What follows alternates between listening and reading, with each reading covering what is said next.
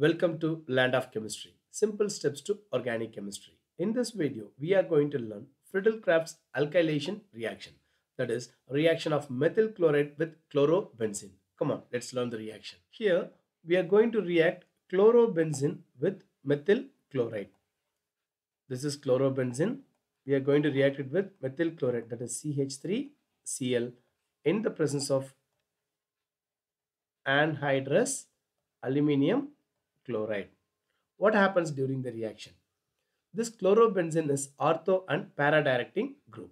Here there will be a hydrogen in the ortho position as well as in the para position. If the reaction takes place in the ortho position, that is, this methyl chloride is going to react with this ortho position. So the hydrogen from the ortho position in the chlorobenzene and chlorine from the methyl chloride will leave as HCl, and the CH3 will replace as the hydrogen.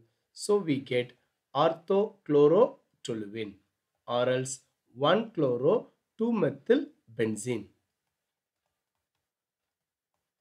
In the same way, if the reaction takes place in the para position, that is ClH3, methyl chloride reacts in the para position, the hydrogen from the para position of the chlorobenzene and chlorine from the methyl chloride will leave as HCl. This methyl will replace as the para hydrogen, so we get para-chlorotoluene, or else 4-methyl benzene. Come on, let's write the name for these structures. This is chlorobenzene.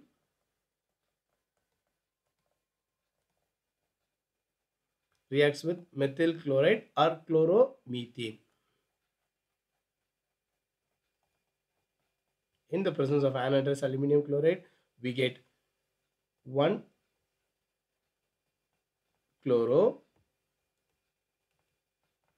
2-methyl benzene and 1-chloro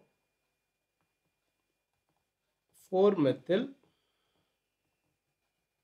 benzene. Come on, let's summarize the reaction. When chlorobenzene reacts with methyl chloride in the presence of anhydrous aluminium chloride, the reaction takes place in the two ways, that is in the ortho position as well as in the para position, and we get a mixture of 1-chloro 2-methyl benzene and 1-chloro 4-methyl benzene. Here the major product we get is the para isomer, that is 1-chloro 4-methyl benzene is the major product and 1-chloro 2-methyl benzene, that is ortho isomer, is the minor product. Thank you.